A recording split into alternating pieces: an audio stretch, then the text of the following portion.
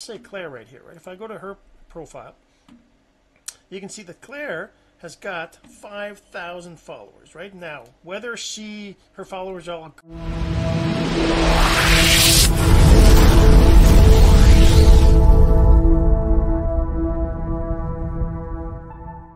Hey, my friend, Jean-Serge Gagnon here, and today we're going to talk about the top 10 ways to grow your audience on Facebook. It applies to lots of social media. It's pretty much the same, but we're going to talk specifically about Facebook and what are the top 10 things, that you can do to really grow your audience in a way that isn't just about numbers, because, you know, having a big audience is useless if they're not the right audience, right? So we need to learn how to grow the audience the right way. So we'll get to that in just a second, but first this. So the real question is this: what are the strategies, techniques, and tools that you need to learn to generate residual income from the e-learning boom that's happening right now? My name is Jean-Serge Gagnon, and welcome to Course Income Secrets. So that's right. Like I said, there's lots of ways to grow your audience. I mean, you can hire people to give you fake likes, or, you know, or I even did it myself. I did ads that would give me pennies for likes, but I ended up losing my page because I did it wrong, right? So, I mean, there is, you know, lots of people, we want lots of likes, we want lots of followers and all that good stuff. But really, if you don't have the right followers, the right fans, it's going to be really not very useful. All right, so we're going to get into that. I want to remind you, though, before I get into that, that if you're listening to the audiobook of this, you're going to want to go check out the video at cis508.jsgagnon.com, because I'll be sharing my screen and showing you how all this fits together. So let's get right started, and I'm actually going to start with a very, like, you know, I'm going to give you the answer right now. I'm going to give you the 10 top best ways to get your audience. And, you know, if we let me just share my screen here, so hold on. So I mean, if you're on Facebook, right, obviously I can go to, I don't know, which leaders do I have on my list here that's showing up? If I look at, say, any of these posts that I'm seeing here, this is a regular post. Well, let's say Claire right here, right? If I go to her profile, you can see that Claire has got 5,000 followers right now. Whether her followers are all great, all perfect, the right followers and all that, I don't know, right? I'm not her, but she definitely knows how to use attraction marketing, how to create content, how to post things, and she's a good example, right? And also, if I go for, say, I don't know, Diane Hockman.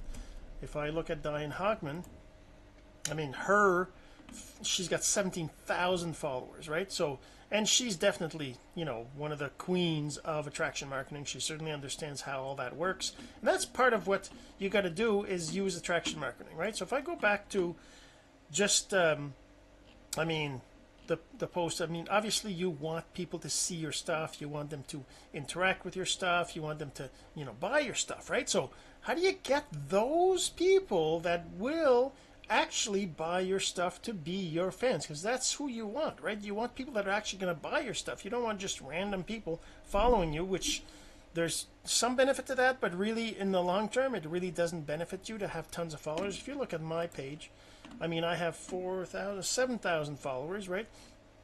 And I wouldn't say that they're all perfect followers, but, you know, they are, lots of them are, you know, good, the good kinds of followers, or the kinds of followers that would eventually buy from me and all that stuff. That's what you really want. But let's take a look at those 10 things.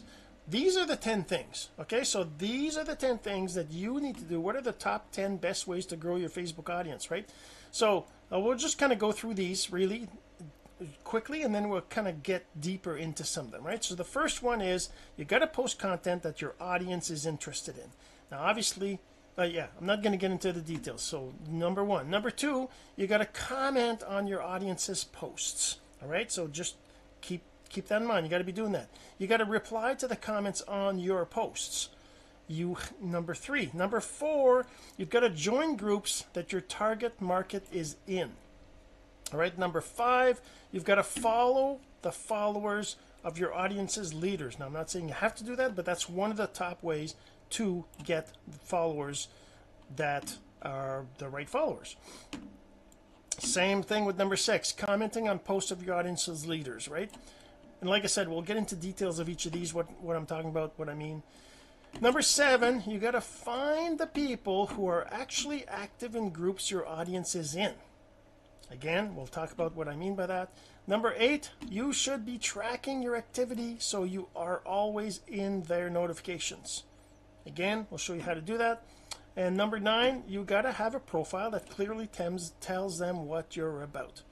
And number 10, last but not least, this is a little plug for me. The software I use, obviously, lots of this stuff you can do manually, but if you use Active Group User software to stop, you're going to stop wasting your time in the newsfeed. All right.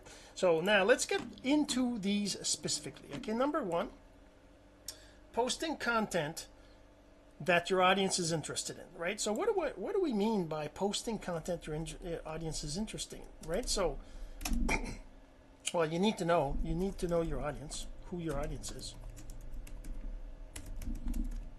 right? You need to know who your audience is. If you don't know who your audience is, how do you know what kind of content to post? How do you know that they're going to be interested in it if you don't know who your audience is, right? So you got to know who is your audience. In other words, what are they interested in? What do they, what are their problems? How can you help them with their problems? Like it's a whole thing. Now, obviously, I can't get into all that right now, but you need to know who your audience is in, what they're interested in, so that you're going to post that kind of stuff. Now, when I talk about that, if I go to Facebook and if I look at my post, just my post on my page, right? I mean, I posted this today, 5 hours ago, right? I've got 11 comments already. It's not millions of comments, but still, given that my audience is interested in these kinds of things, they like to see, affirmations or mantras or quotes. These aren't quotes. These are just me writing this stuff, right? I'm also posting some workout stuff that I'm doing, right? And I share Russell Brunson stuff, and there's another Russell.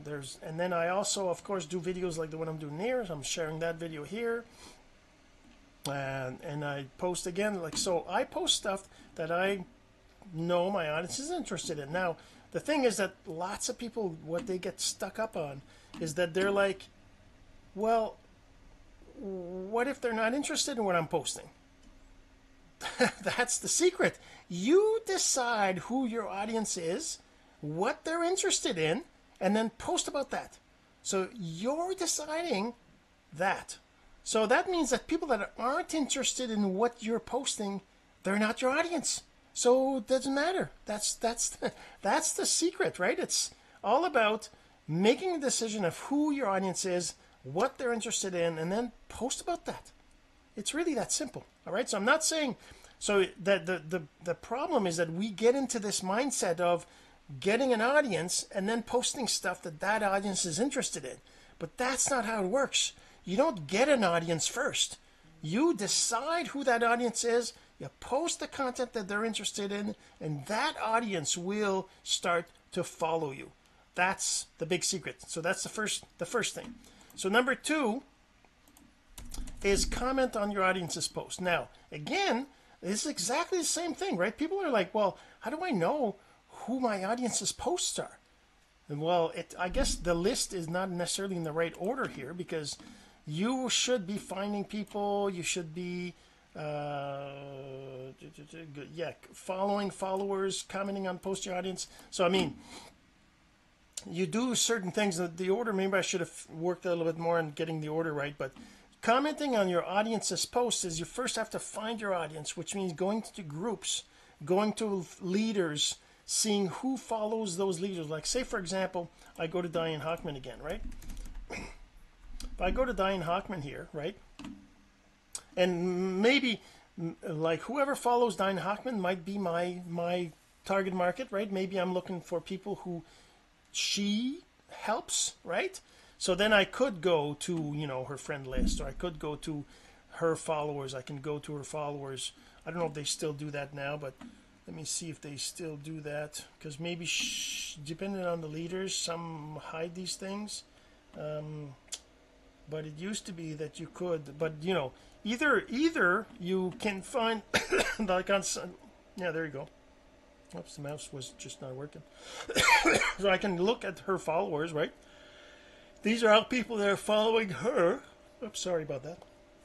These are people that are following her, so I could potentially just, you know, follow them, right? Add friend or message or whatever, right? Obviously, I'm not going to do that right now, but you know, some of them there's going to be a follow. I would be able to follow. Oh, there you go. See this one I'm already following. This one, add friend, add friend. Just trying to see if I can find a follow, because it used to be. There you go. So you see right here, I could click on Nina's follow button here. Now I would start following her. And the other thing I can do is I can just go to her profile, right? And I can comment on some of her posts, right? And see what she posts about, right? And that's one way to comment on your followers, or your comment on your audience's posts, right? You go find them through your leaders that you're following, the ones that are following them, or even actually the other thing I wanted to show you is the other option is if I go back here to Diane's posts, I can look at her posts and I can actually look at who commented, right, on her post, and I can actually go, you know, either follow or message these lots of these are already my friends because I've been following Diane for a long time, right? But that's the thing, you can do that too, or you can even go look at some. See, this one's got 41 comments, 85 plus reactions. So then I get the list of all the people who reacted, right? And I can come in here and I can do this. Now I'm not saying to do that because they're like, see, Lauren sent me a friend request. I didn't even realize that. I should probably do that. But that's the thing, right? You can do that. Go through this list and click on these buttons, but Facebook will block you. So I'm not saying to do that. Don't think that I'm telling you go ahead and do that. I'm just saying that's one way to find a few people to follow, so to go check their profile, to go comment on their stuff. You can find them either through your leaders, the people that are engaging on their posts, or you can go to groups, right? You can go to groups. If I go to groups, I guess Facebook doesn't have the group thing anymore. So if I go to maybe just right here, my groups. No, that's not it. Oh, right. You just go up here. I'm so used to just using my phone to navigate Facebook, right? So under groups right here, you can find the groups you're part of. Like say I go to ClickBank Affiliate Marketing. I'm in lots of the affiliate marketing groups. So I can go to this group, right? And I can go find the people that are actually engaging in the group, that are actually active. People that are commenting, you know, people that are posting. So these are posts that has almost no comments on them.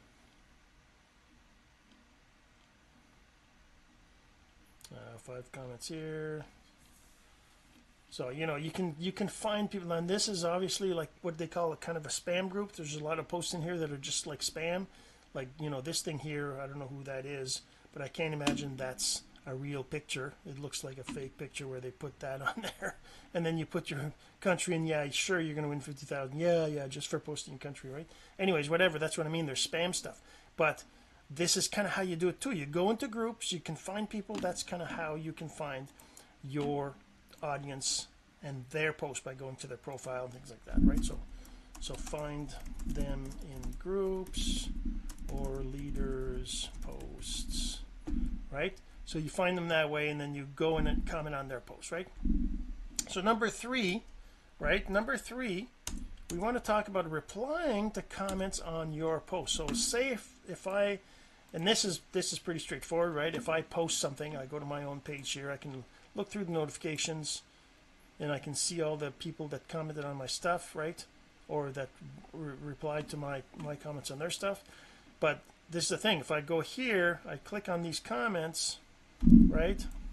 There's a lot I haven't done that today, I've been too busy, but I would actually come in here and I would, you know, react to this, and then I would reply to the comment, right? And then I would say, you sure do, right? I would reply to this, right? Reply to this one. Just, you know, just a simple reply, right? So that they know that you saw their stuff and that you appreciate them. And, you know, and that's, I've had so many in here, right? Like I would do that. That does a couple things. First, like I said, they recognize that you replied back to their comment. They see that you care, that you appreciate what they do. And also Facebook will reward you by sharing, growing the reach on your posts, right? So that's another reason why that's important. Okay, so that's pretty straightforward. Join groups that your target market is in. Again, this is kind of like I said earlier, in the groups like me and affiliates. I'm looking at affiliate groups. Lots of those are spam groups, but still there's some that are pretty good. But you become part of that community and you engage and you get people to notice you by commenting on posts, by engaging on posts, by visiting their profiles, that kind of stuff. That's one way to grow. Then they start to follow you, right? And obviously me in affiliate marketing, it's not the same as, I don't know, being part of a group on rhododendrons or cats or you know, whatever you like that you want your audience to be part of. If you're looking for people who have cats that like, you know, well, I don't know, that like traveling, well, everybody likes that. That like anyways, whatever, you know what I mean. You can choose who's going to follow you by being in the places that the people you want to follow you are, and they will eventually follow you. Well, not all of them, obviously, but some of them will, and that's the point. If you go into groups that are about cats, then you're going to find people that have cats that are in that group that start to notice you posting and commenting. Some of them will follow you because they'll like what you post, or they'll notice you or whatever, right? Okay, so follow followers of your leaders. That's the other one I was saying you can do, but it's not like, you know, you don't do that like a crazy person, because you will be blocked. If you try to follow, you know, 20 people a day, that won't work too great, right? So you got to be careful of that. Comment on posts of your audience's leaders. That's kind of the same as going to the groups. If they're the leaders of the people that you want to follow you, then you want to be noticed. So you want to comment on those posts, right? So find the people who are active in groups. Okay, so that is basically, if you go to groups, let's go back to groups here. If you go to groups, right? And let's say I go to digital mentors here, right? So this is one group I'm part of, right? So these are people that are active in the groups, right? So yeah, I see Sabrina right here. I see Taria. I see. So these people that are actually commenting in these posts are actually active. You know, they're active people. There's like, the group has 674 members, right? But not everybody's going to be active. And, you know, you could try to reach out to all the members by going to the members list and that kind of stuff. But that really is spamming, right? It doesn't work too good, and Facebook doesn't like it anyways. So if you're just actually looking at who's active by looking at who is reacting to posts, who is commenting on posts, right? 2 comments here. And this might not be a super active group, but it is only 600 members, right? It's not like, you know, groups with 20,000 members or something, right? So, but that's kind of how you do it. You go in there and you find who it is that's actually active by looking at their name, by who is it that's commenting, who is it that's posting, who is it that's, yeah, commenting and posting. And that's kind of what that one is. All right, so then tracking your activities, you always know in their notifications. So what does that mean? So that's something that you can do yourself by having a list in a spreadsheet or something like that, where you have your list of all the people and you visit their profiles and things like that, or you just go by memory, right? But the thing is that if you're not tracking it, well, tracking it takes a lot of time. So you should be using a software to do the tracking. That's what Active Group Users is. But basically you come into, let's say I open up another tab here. This is Active Group Users right here. This is the software. I'm just going to show you the whole thing. Whoops, I moved it so it disappeared. So this is Active Group User software. It lets you give it a list of groups, and it will go and fetch users that are active in those groups. So see right now, these are the groups I have. You can put whatever groups you want. Once you've done that, then you will be able to access the data from that. And basically what it is is that it gives you a list of the users. Then you can actually do this, right? You can actually track your activity, so you don't have to track it. The software does it for you, right? So with the software, it'll tell you right here how many people you visited, how many posts you've reacted on. So yesterday I did 33 visits, which means I went to 33 people's profiles, right? So if I click on Alice right here, oh, that's 3 days ago, so 6 days ago. Let's say Cindy. If I click on her name here, I don't have to remember what her profile is. I just click the links. It takes me to Facebook on those pages and on her profile directly, and I can actually go and comment on her posts, right? I can just look at this, and I can just my computer's a little slow there, but let's just do that. And I'm just gonna say sounds amazing, right?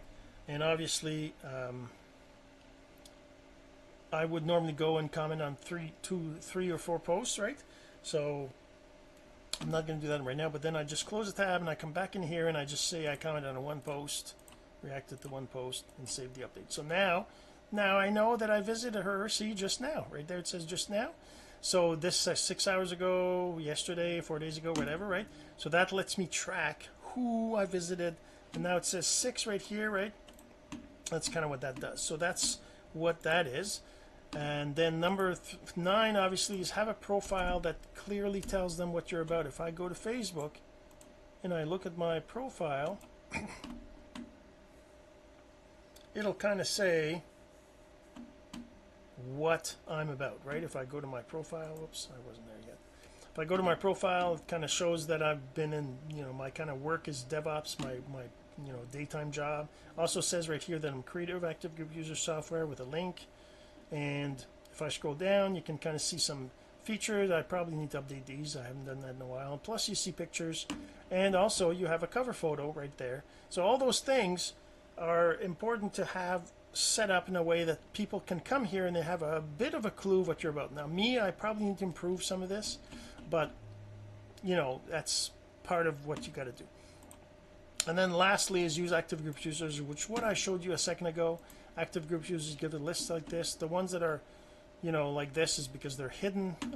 That's just because I'm showing the hidden ones. But basically using this software will let you do all that, spend less time wasted on Facebook newsfeed. Instead you just click the links to go visit their profiles, right? Actually I want to have over here, I want to say it has to be at least 6 days ago that I've seen them 6 days ago, and it's giving you the list of the people that I haven't seen in at least 6 days, or the people I have not seen at all, right? See right here.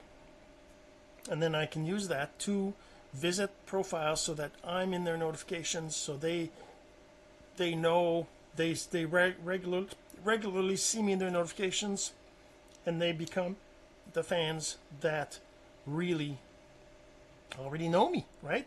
And that's kind of the idea here. You want people to know, like, and trust you. That's what you want.